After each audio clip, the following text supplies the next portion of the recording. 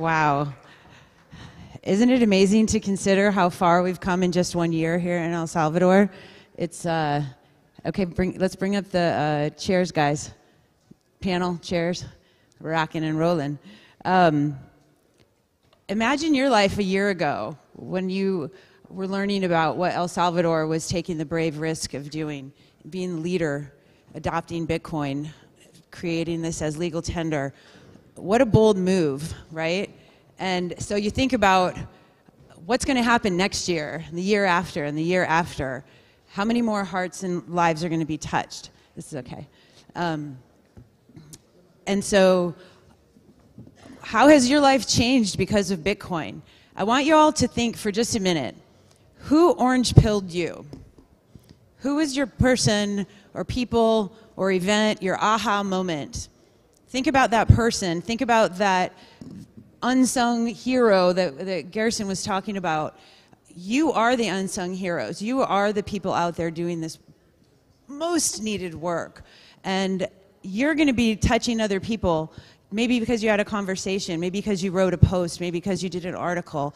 Greg Foss last year, or this year actually at Miami, it was so exciting because he was up there being just like, use your voice. Do not be shy.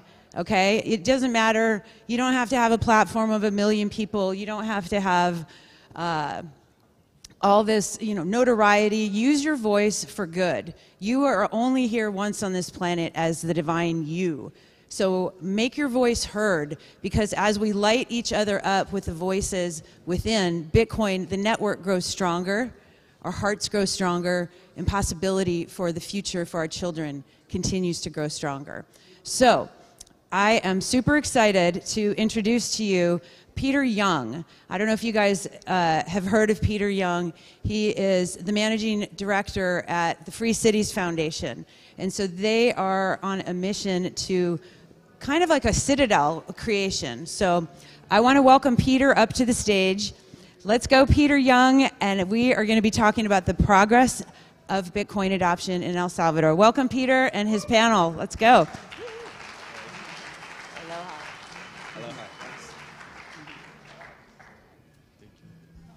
Good morning, everyone. It's a delight to be back here at the Adopting Bitcoin conference. Last year's Adopting Bitcoin was my first ever visit to El Salvador.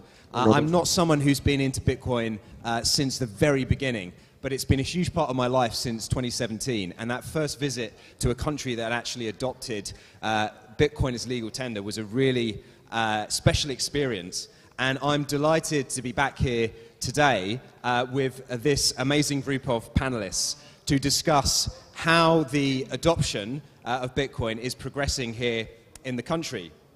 So 14 months ago, Bitcoin became legal tender in El Salvador, and that was a huge event for people in this community.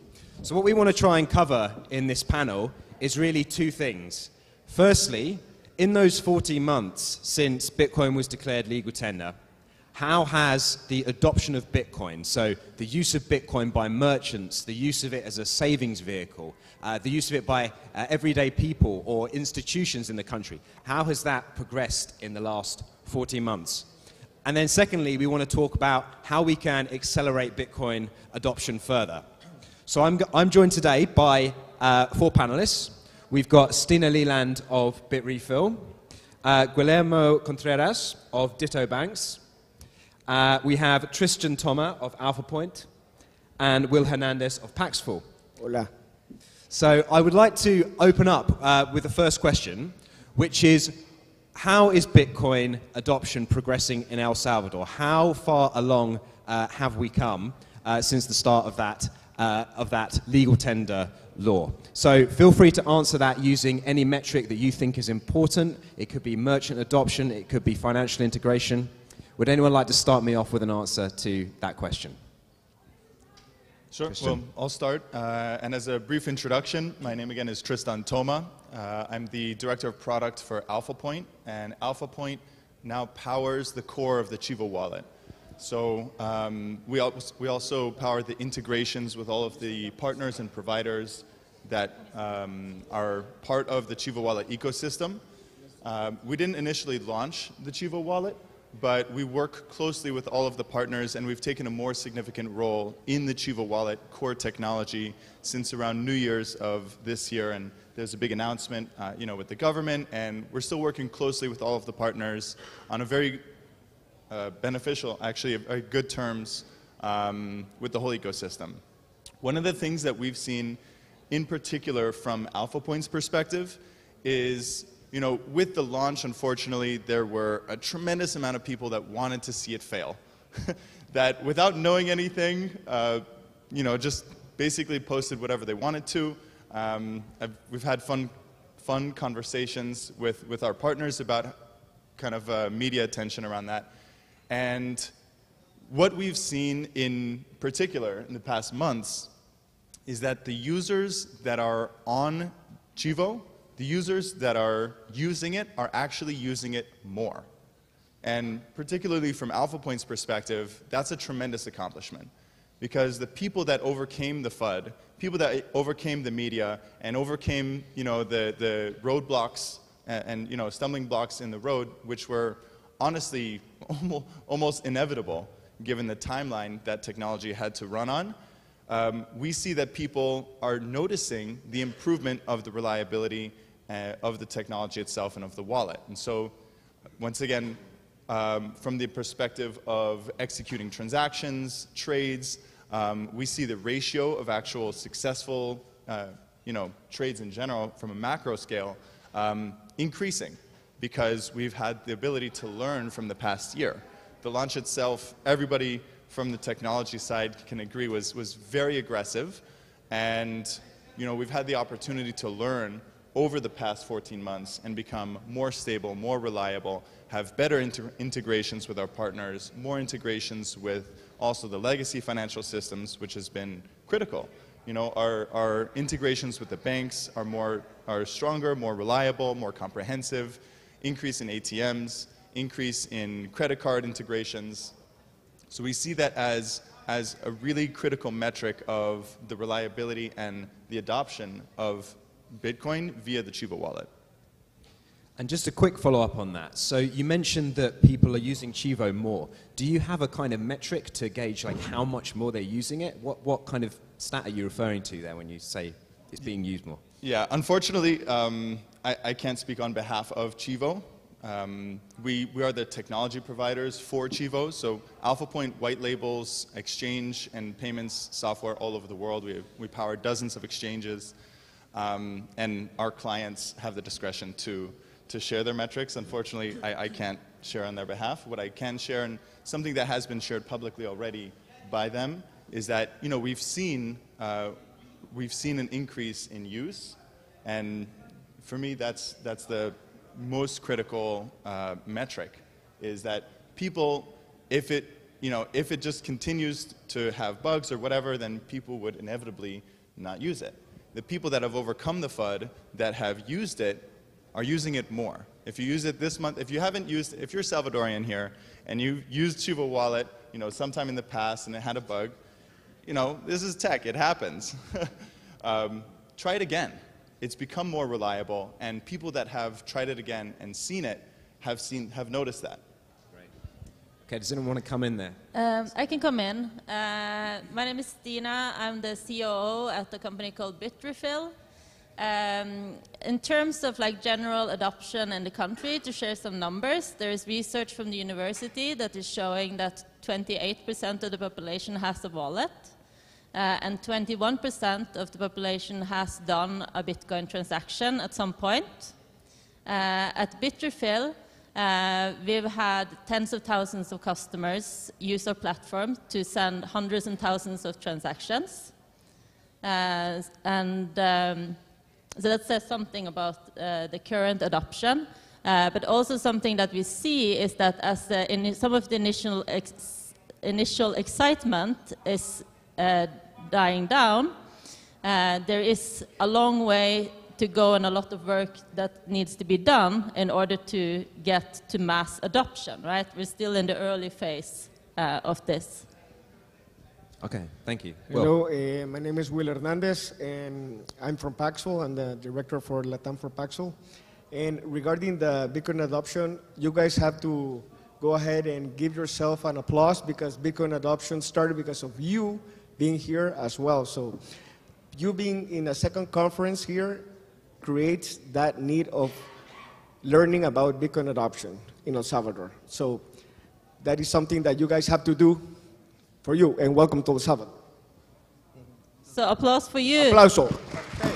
For you. Really, seriously,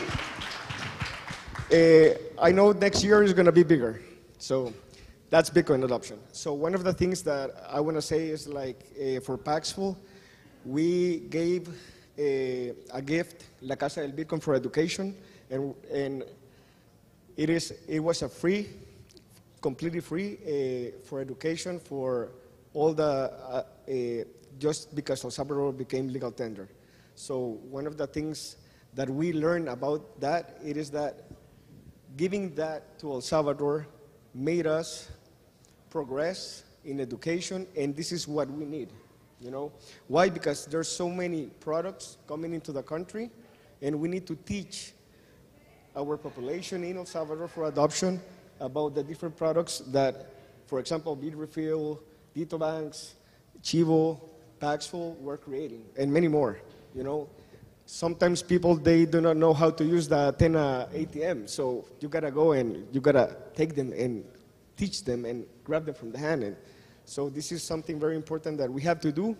And you guys that are here, you gotta watch about, like, learn about this, because high tech in Bitcoin is gonna be one of the things that are gonna progress really into the system.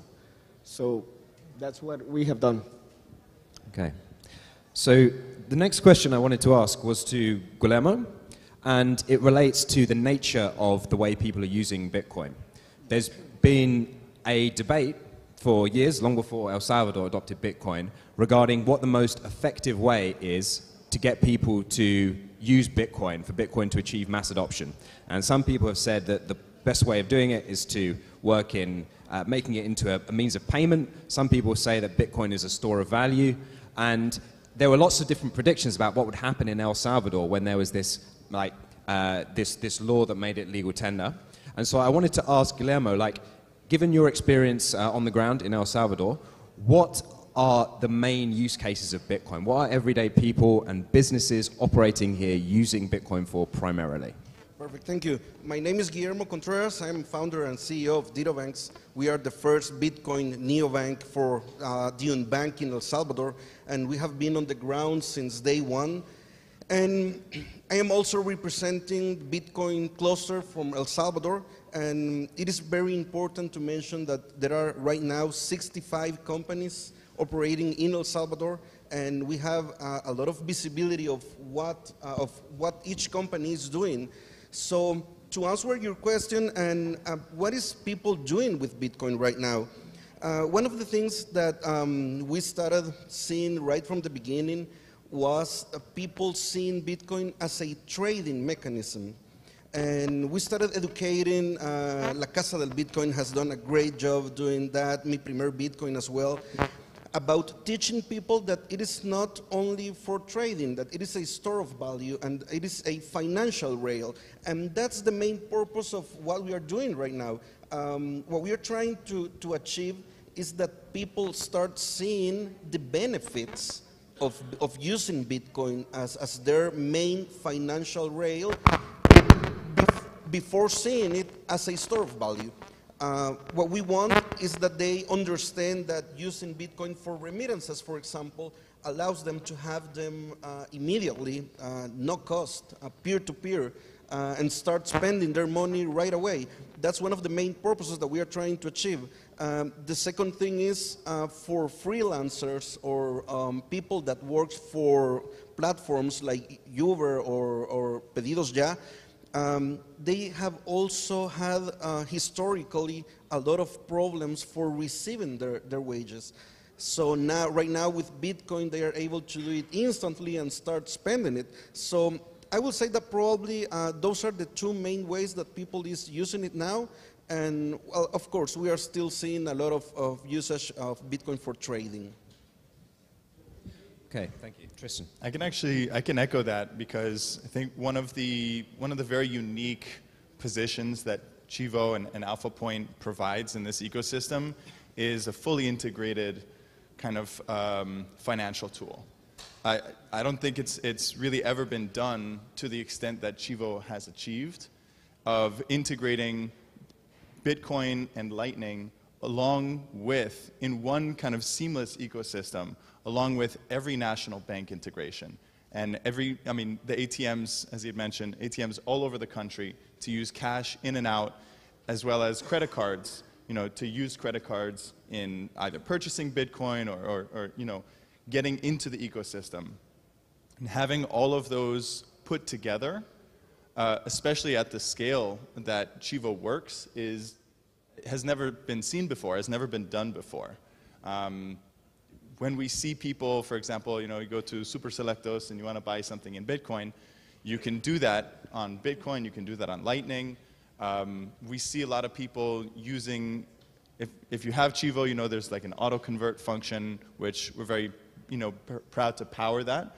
And what happens is, basically, if somebody wants to use a dollar, they want to send somebody Chivo dollars, for, I don't know, they're buying a bottle of water, and the person wants to receive it in Bitcoin, you can actually auto-convert it, and it does a spot exchange. There's no fees. I want my money in Bitcoin. And sometimes for merchants, we see merchants that want to receive and be more involved in the crypto ecosystem, but they have their COGS, their cost of goods, that they have to account for and make sure that they want, to either push things through to their bank account or, have things denominated in dollars. And we've made the Bitcoin ecosystem open and available for that. If they want to settle in dollars, they can receive Bitcoin, they can receive Lightning, and settle in dollars, and then they can trade it. And a lot of people we see on Chivo as well, because there's no fee, you can trade back and forth, and we see a lot of activity in that as well. Thanks. Does anyone else want to come in on that question?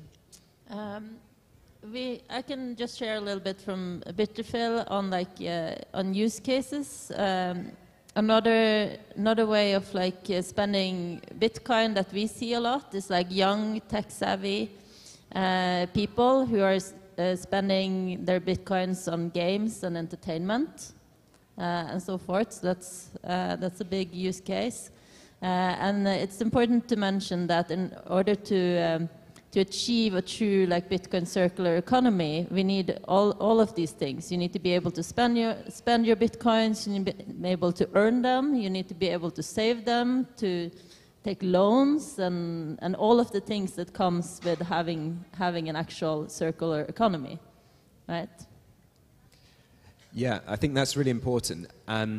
One of the other kind of major use cases that we were discussing when we met yesterday was the remittance market. And I'd be really curious to hear whether anyone's got any insights into how Bitcoin is impacting that market and how that's shifted over the past year. It's based on research. It is very low. It's around 2% of remittances that are sent are through Bitcoin. Generally, it's hard for El Salvadorians in the US, for example, to use Strike or Cash App because you have to KYC to use those tools, and maybe not everybody has the ability to KYC. But I think maybe Tristan, you have some insights on this. Yeah, that are exciting. One of the original value propositions of Chivo was to, and is thankfully, to enable remittances and payments all over the world for any Salvadoran. So, a fundamental premise of Chivo is that every Salvadorian has access to it. We've made it free to use everywhere in the country. So we've collaborated with all the telecom providers so that it doesn't use your data, for example. We've made the app available on all of the international application stores, so that somebody in Germany, in the US, and really anywhere can download it. They can use their Salvadoran passport or their Salvadoran DUI and go through KYC because they're Salvadoran. And they can send money seamlessly. If they want to send it through Chivo, you know, it's immediate and easy. And if they want to send it through any other rails to a Chivo wallet or from a Chivo wallet, we've ensured the interoperability with all of the other, you know, all the other wallets. And so we do see a healthy amount of money going from Chivo to Chivo or Chivo to, you know, Bitcoin Beach or Paxful, of, you know, internationals that are not on, you know, Salvadorian soil, that are sending money and doing transactions every day. Following what Tristan was saying is that, for example, what we are doing as companies here, we provide the integrations and also the solutions for the different ecosystems of each company to connect, right? For example, like Chivo, you have to go and you can on-ramp on Chivo with cash and then in an ATM, and then you go ahead and you can put that Bitcoin into any Lightning wallet. So there's many use cases. Going back, it's not only remittance, but there's many use cases. As Paxful, we are a marketplace. We teach people how to make money in the marketplace, in a peer-to-peer market. You know, a global solution, we have 10 million users, but it's not about that. It's about how they manage their Bitcoin, how they manage their relationship with different companies, and how we need to teach people that Bitcoin has different use cases. So this is something that it is helpful when companies get integrated and, you know, there's communication between them. I would like to add something else. I know that we're going to get into it, but two of the biggest challenges that we have right now is that some of the early adopters are underage population. And one of the things that we are struggling right now is that they are not able to get on board, for example, into Chivo Wallet. So we are right now trying to find some clever ways of how to allow them to start transacting in Bitcoin.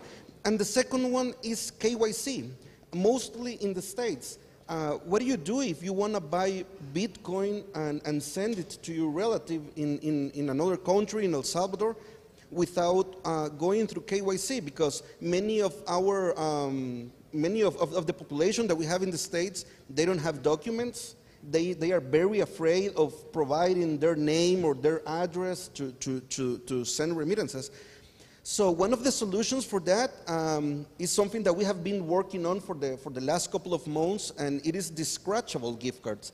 These are piece of papers, cards, just like Netflix prepaid cards or Spotify prepaid cards, that you can buy at any store in the States, and that you can scratch the codes, and then you can send over WhatsApp or over the phone or an email the code to your relative in another country, so they can redeem it and convert it in cash. And I think that's a couple of solutions that we need to start seeing in order to keep creating adoption for remittances and for many other usages.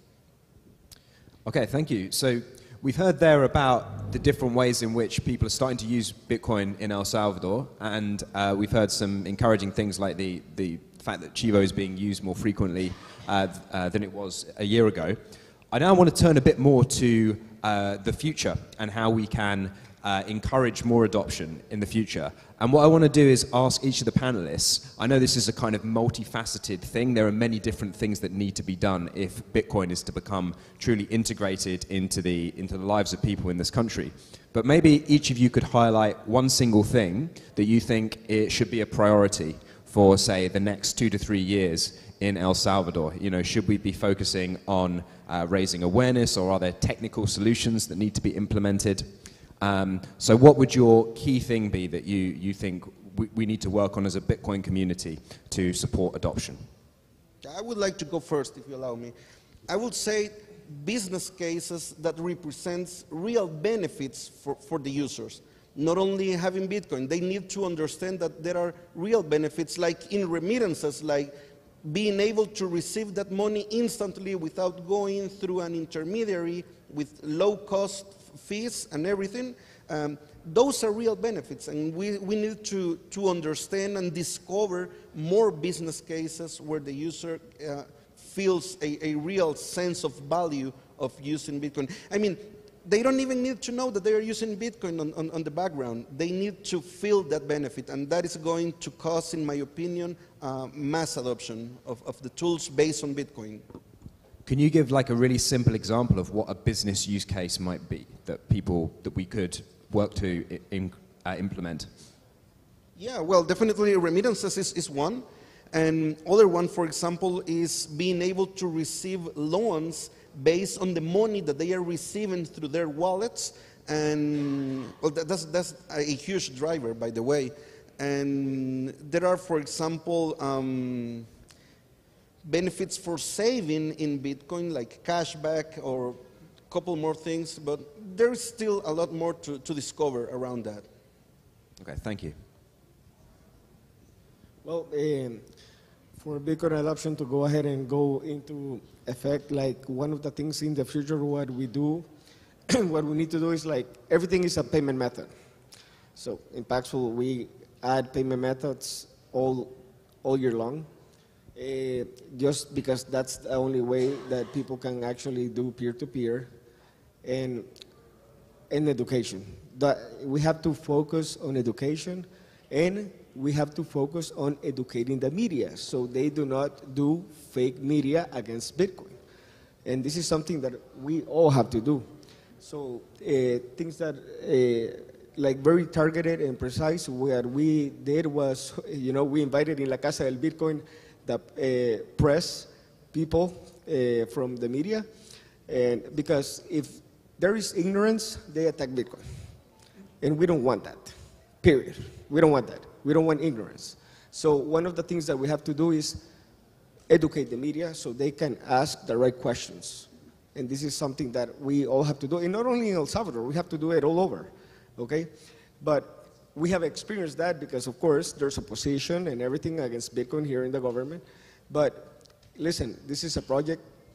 It's no longer a project. It's actually, have changed people's lives in El Salvador. So we just have to take care of those people that Bitcoin have changed their lives, and we have to teach the newbies how they can go ahead and adopt Bitcoin. You go. Okay, I can go next. I totally agree with the need for education, that we need to educate people on how Bitcoin and how the solutions work. But coupled with that, I also see that there is a need to work on the UX of the solutions that we are presenting to these people.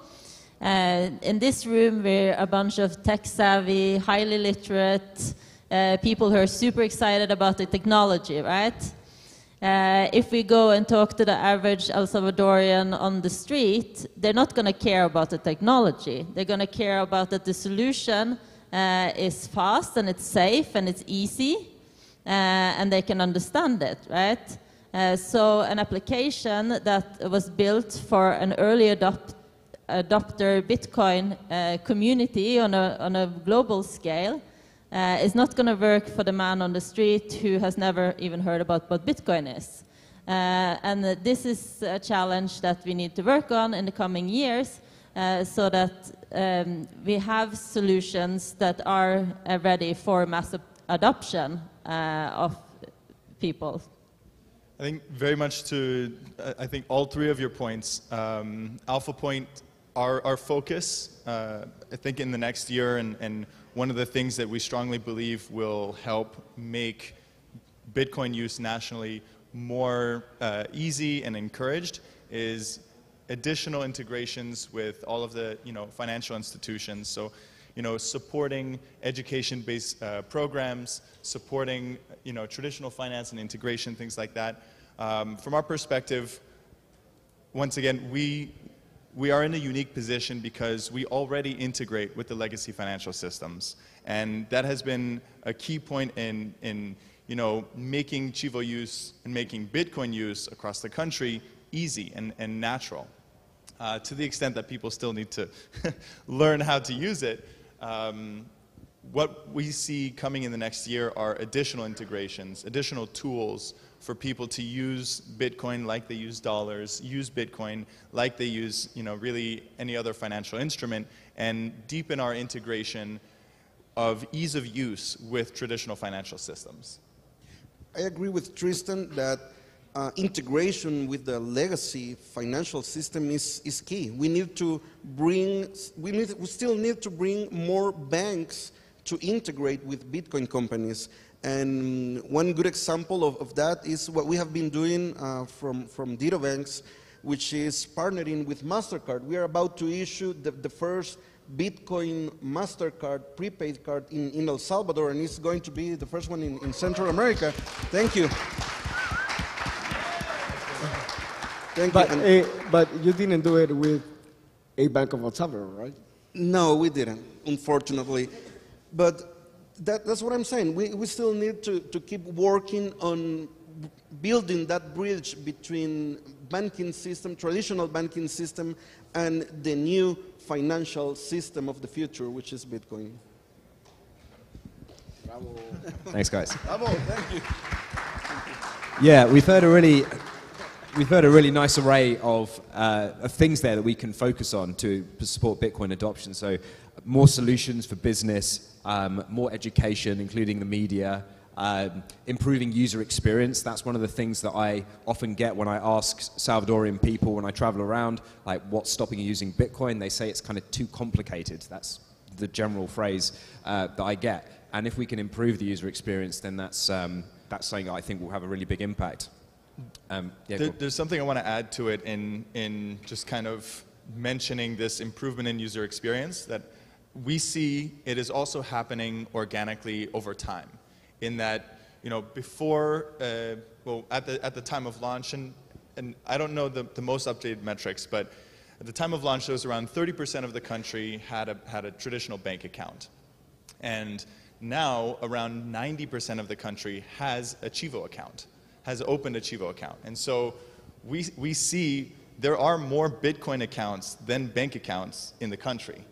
And what has come along with that is, the amount of people that have never experienced any digital finance before, they're also the most susceptible to fraud and phishing and scams and things like this. And so, there's been, experiences of that the population has very unfortunately and painfully been hit by. And, we see this, and social engineering is a funny thing that tech kind of sometimes has a hard time with. We can't really do everything it can never be stopped. It can never be totally stamped out. And I know that the Chivo team works tirelessly, and we do our part to prevent fraud. And the population itself is starting to learn that when, traditionally when somebody takes money out of my hand, I know I'm getting stolen from. But when the president of Chivo calls me, oh wow, you want to help me get $50 more in my Chivo account? That's awesome. I'll give you all my details. It's also population education of, I can now be stolen from virtually, digitally. And part of that education, we hate to say it, but takes time. So, as people start to get more familiar with what it is to have digital finance, we start to become digitally literate. And the population itself becomes empowered in, maybe I won't give my passcode or my key or my codes to people that I don't know and that I don't trust. And so over the next year, the population, and it has actually decreased, right? From the very beginning, there was a crazy amount of, attacks and scams and everything like that, and that's decreased partially because, we've learned to preempt them, but also the population itself is starting to understand more and more. Thank you. So you kind of mentioned there the relationship between Bitcoin and the traditional financial system, and how it's like Chivo is sort of bridging that gap by making it easy to switch between US dollars and Bitcoin. And I want to focus a little bit now on that integration and how that can happen in practice. Because one of the things that I've been learning more about is just how hard it is to move beyond the legacy system for like institutions here. I've had some conversations with financial institutions in El Salvador and asked them, Bitcoin's now legal tender. Why aren't you fully integrating Bitcoin into your operations? Why aren't banks putting Bitcoin on their balance sheets? Why aren't they adding fully Bitcoin compatible services? And the answer I quite often get is because of the way it might be perceived by their US dollar partners, the partners that work on the US dollar side of their business that allow them to integrate with the global economy. And one of the attractive things, or one of the things we often say about Bitcoin is that it will grow because it has this monetary network effect. And obviously, with the US dollar, it's got this such a large network that even if you come up with a different monetary system like Bitcoin, it's going to take a long, long time for that to supplant what exists already. And so I've heard a lot of personal caution from financial institutions about integrating Bitcoin into what they're doing, even though it's now legal tender. So my question to the panel would be, what do we think the financial system, financial institutions can do to bridge that gap between Bitcoin and the US dollar more effectively? It's a tough question. It's a tough question. Probably the answer is not what they can do in order to integrate. I think that responsibility is in our side. We need to still, we need to create stronger mechanisms, stronger, I don't want to say the word regulation, I want to say the proper supervision of what is going on in our industry, because that's that makes the banking industry to stop working with us. So it is our responsibility to build stronger systems so that they can trust us for integrations. I think this is also, again, one of our primary focuses. We see, the title of the panel is Adoption Progress over the Year, and Alpha Point has been approached, and we are approaching countries all over the world that want to create their own system, either reflective or from the inspiration of what has been done in El Salvador. And I mean, the representatives that we're in conversation with, we definitely, if you're watching this and you work with any institution or government body that is in a conversation about what it means very practically to implement blockchain, to integrate Bitcoin in legacy systems and along with legacy systems, that's the conversation that we want very much to be part of, and we have seen, and we are in conversations with, honestly, very, very often on what it's going to look like for the next 1, 2, 3, 4, 5 countries that adopt Bitcoin. And I think the indications from, if you've seen the video of the one person dancing in a crowd and they're kind of like dancing by themselves, when the second one comes on, when the third one comes on, and they're dancing together, then you have a party. And we're going to make a Bitcoin party out of with the world and in the world. And we support those conversations of what it's going to look like. There's a chance it'll look like Chivo, and there's a chance it'll look like some other structure, some other thing.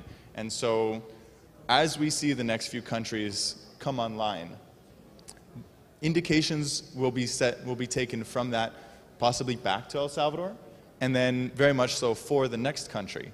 So we're starting this kind of movement of, this is actually, it's real and it's doable. We've proven that it's doable to have both of, fiat assets and crypto and Bitcoin side by side in even the same system. So the next country that will do that will have their own interpretation of what it looks like to have fiat and Bitcoin next to each other, fiat and crypto next to each other. And because Alpha Point is at its core an exchange, we facilitate the exchange between all assets. Right? We want to make it interoperable, integratable with Bitcoin and any other asset that makes it easier to have regulatory guidelines and regulatory clarity and understanding so that it can be used, so we can get these systems online. Thank you very much. Yeah,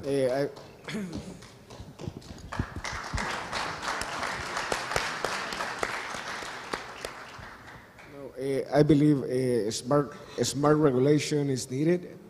One of the things that's why we created, the cluster of Bitcoin and blockchain, so that we can have a table in messages of the regulations that are going to be happening.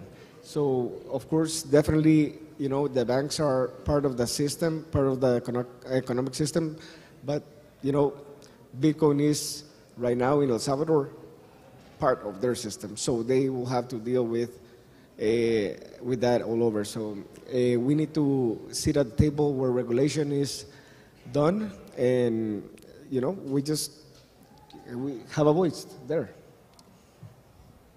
Okay. All right. Thank you. So we've got 2 minutes left, and the final thing I wanted to ask the panel is what the international community can be doing to support Bitcoin adoption. We've talked quite a lot about the situation here in El Salvador, but many people here have come from different parts of the world to attend this conference. So perhaps each of you could give me a 30-second answer to that question. What is it that you think the international community can do to support El Salvador to increase the pace of Bitcoin adoption? And I'll start here and go down. Yeah. I would say that, you know, from Alpha Point, again, we want to work with industrial leaders, national leaders. There are already leaders representing probably 1 billion people that we're in conversation with, and we want to invite more of those conversations. You know, there are very few, if only, you know, a handful of companies that have done this on a national scale, and so I would welcome more conversations of that nature. And we've seen a lot of encouraging inquiry around it and development around it. So we want to, you know, just make sure to create reliable and trustworthy systems. Well, education, business models, better UX takes money, a lot of money. So I will say that what could the international community do in order to support what we are doing is to gather up, create more venture funds, more venture capital, angel investors that could directly support all the companies that are doing this, not only in El Salvador, around the world, because it takes a lot of money to go through regulation, to educate hundreds of people. It's very costly, so money is definitely what international community could still do for El Salvador. Yeah, I really agree with you on that, on the investor front, that we need to see even more VC and so forth for this industry, and also you can all help in different ways on the education front, and if you want to help on the UX and user experience front, we're hiring at Bitfinex, so come to me, apply for a job. Well, just the international community, they just, one of the things that we believe is that they need to keep on building. We need to keep on building the ecosystem. We need to keep on building with UX, provide the products that are easy for the people of El Salvador, because you're asking of El Salvador, but that's a global need. So just keep on building. One of the things also that we need to do is bring venture capitalists to El Salvador as well. Well, here, you know, the work that Max and Stacy are doing in El Salvador is great with El Sonte Capital, you know, supporting Bitcoin companies. So that's what we need. We need the international community to keep on building. Okay, thank you, Will. And on that note, I want to thank our panelists for sharing their insights on Bitcoin adoption in El Salvador.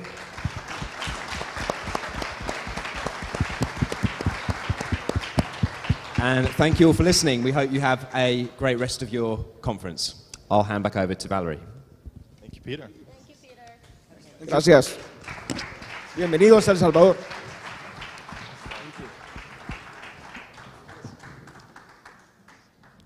All right, guys, let's rock and roll. Where's the music, guys? We need some good high vibes here. Hold on. Don't forget your phone. Someone's phone. Phone. I don't know whose phone that is.